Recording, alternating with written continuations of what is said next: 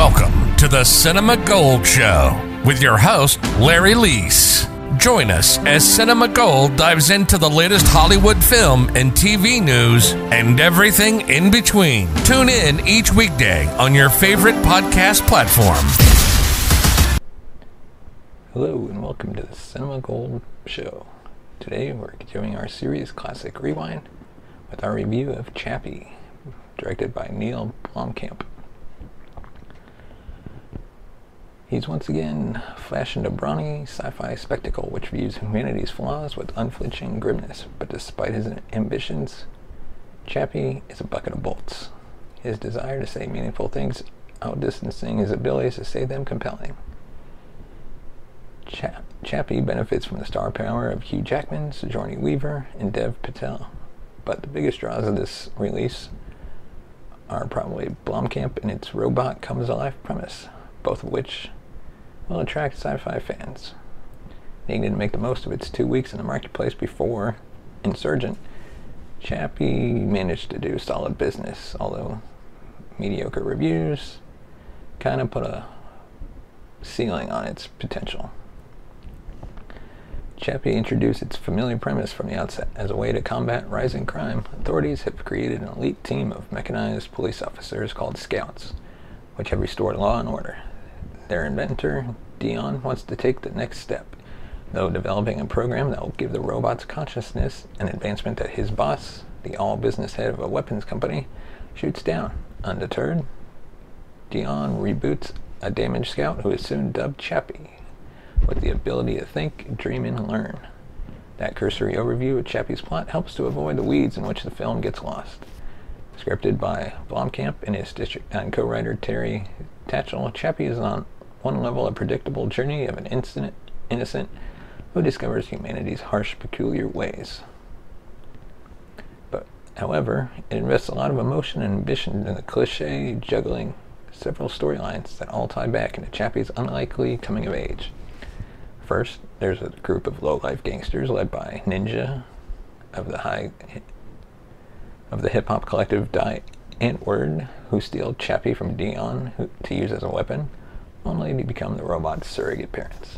Then we have Vincent, Dion's buff co-worker and former soldier who wants to replace the Scouts with a far more militarized police force, which requires him plotting to discredit Dion's invention.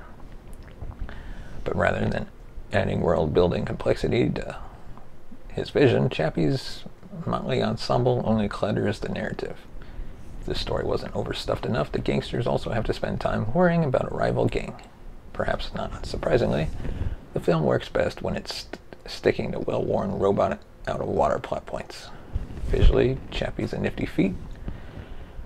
Frequent Blomkamp collaborator Sharlto Copley played the robot Sans costume alongside the other actors, and then an effects team created Chappie digitally in post-production around him. As a result, Chappie feels remarkably lifelike, his human companions interacting with him persuasively. It's expected that Chappie, who starts off with a toddler's demeanor, will face obvious obstacles as he learns how to speak and behave. Much like District 9 and Elysium, which we will cover next week, Chappie seeks to be a warning about our failings as a society.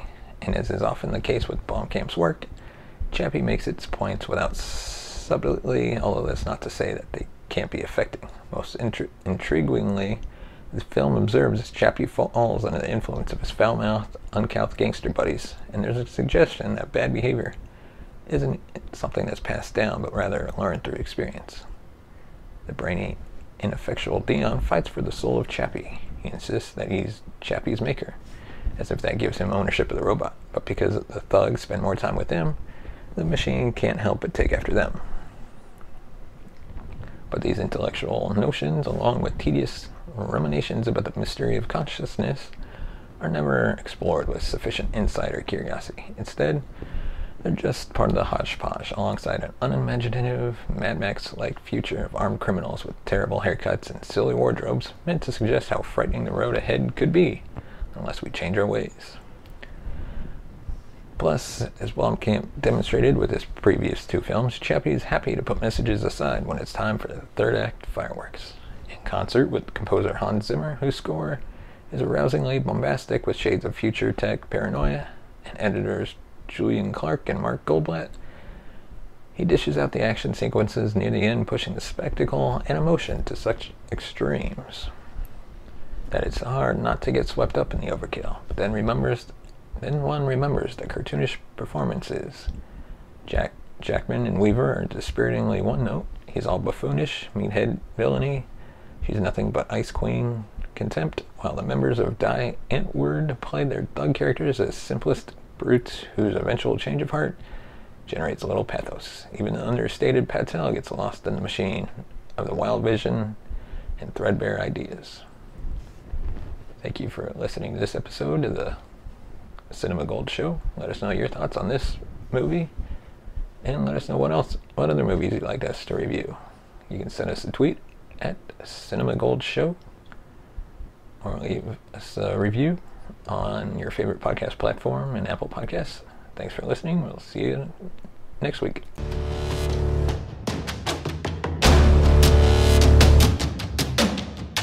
You have been watching the Cinema Gold Show. Thank you for watching. Follow us on Twitter at Cinema Gold Show and on our YouTube channel. Just search Cinema Gold. Support the show by buying us a coffee at https://www.buymeacoffee.com/cinemagold.